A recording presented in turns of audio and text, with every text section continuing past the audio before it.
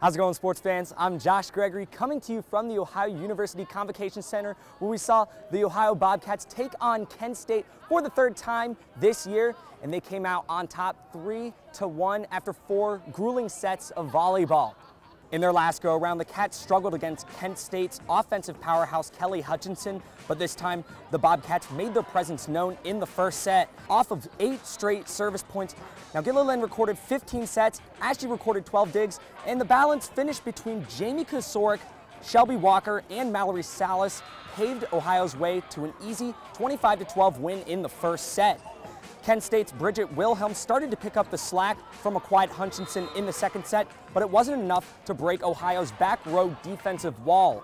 Ashley and Salis both racked up double digits digs, and Gilleland kept her usual strong support, allowing both Jamie Kosorek and Mallory Salis to deliver strong finishes. Salis was a key player for the Bobcats, both offensively and defensively.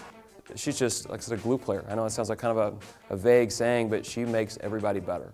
And she makes our setter better, she makes our back row better. I mean, she's just that kid. She works so hard. I mean, Mal is going to work every single point at a level that most people choose not to.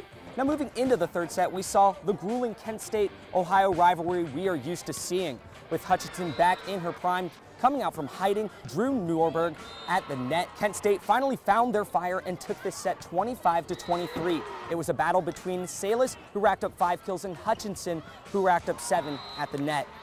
Both teams took their intense battle into the fourth set, but Ohio just had more endurance than Kent State.